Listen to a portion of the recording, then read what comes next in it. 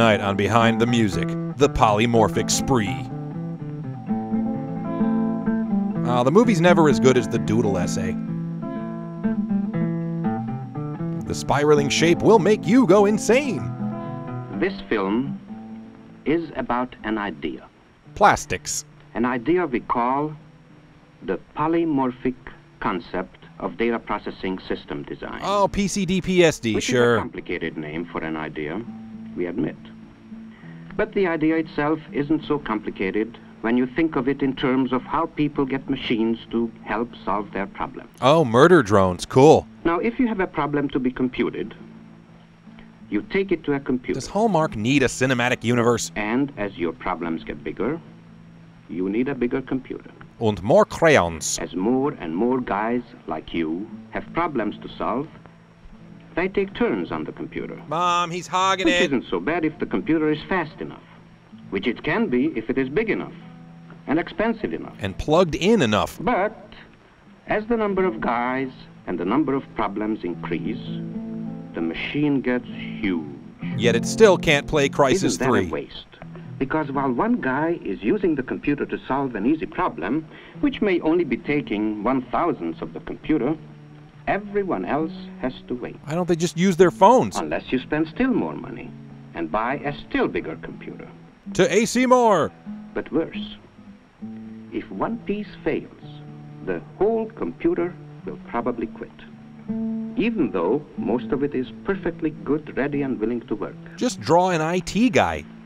What's wrong here? Here's your problem. It's made of paper. To start with, if you look inside, you see that it isn't just one solid hunk of computer, but a lot of individual parts and circuits which each have specialized functions. Go ahead and throw those away. Now it would be nice if someone would divide the huge computer into little parts, unsolder the connections, so that everybody could get a chance to use the parts he needs for his particular problem. Which part makes minion memes? Next, you will want to organize things a little. Not in the usual way, where the brainy computer part not only supervises everything, but also insists on doing a large share of the detail work. He's a real power dork. What you want is more delegation, a more easygoing, cooperative relationship between all the parts so that they can associate freely and directly with one another and in various ways. Put your computer into stop-motion square dance mode. It's a lot of fun. Actually, of course, the electronic boxes don't move. Hey, what a jip. You just make a nice, flexible, automatic switchboard connection, like the telephone company does. Oh man, we're screwed. That way, the computer boxes, the real brains of the system, don't have to waste their time and talents acting like telephone operators, trying to handle every single message person. Scrape them off, Claire. They can stick to computing and let the other boxes do the detail work, such as remembering large number of facts or sending messages from one box to another or carrying out simple logical routines. Like who's on first? And so, each computer box doesn't have to be so big now. You just need 400 of them. This is distributed control, distributed memory, distributed arithmetics, distributed everything. Distributed boredom. And it makes sense, because now more than one guy can be using the system at the same time to solve a number of easy problems. And when those occasional crash problems come along, Blue screen, baby. your system can reconnect itself in a matter of microseconds to get the big, urgent jobs done, as well as an ordinary, giant computer could do them. With half the fat of the leading brand. And if one box quits, it's no great catastrophe. The system just automatically switches the job to another box.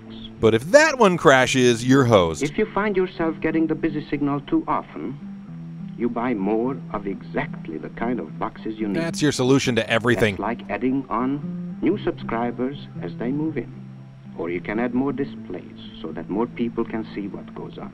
You just invented Pornhub. Suppose your problem calls for a lot of detailed work to do most of the time. It's a stretch, but okay. Then you buy boxes to give you all the memory or messenger service or whatever else you need.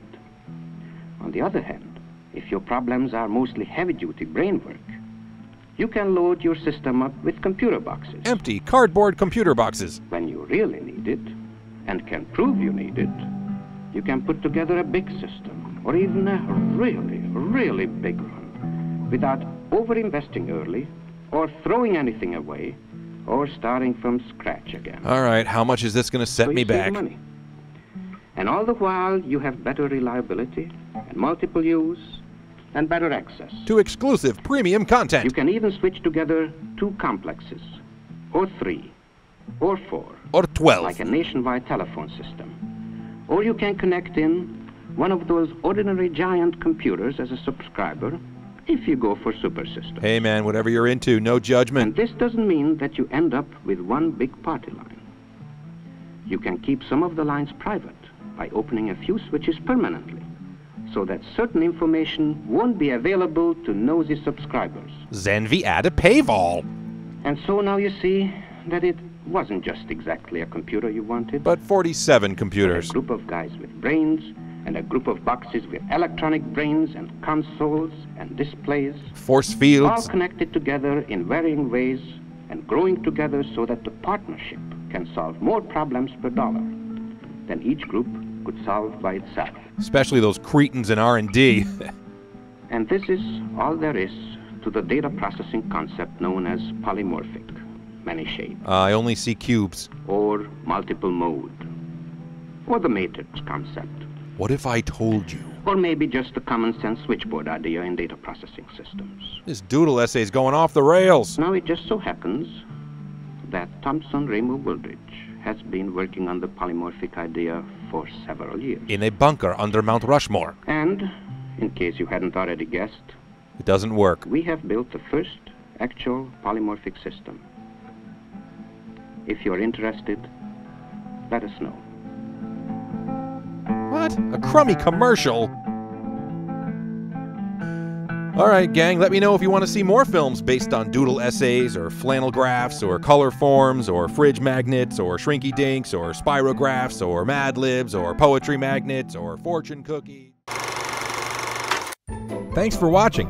Did you know that Fun with Shorts is powered by its own Patreon campaign? It's true. For a small pledge, you can see every new video before the rest of the internet and get special patron-only riffs and other goodies. Part of this nutritious rumble. Pledge just $1 or more, and you'll get a free movie riff download as my thanks to you. I think you just baptized a gopher. Click the Patreon logo to check it out, and I'll see you next time.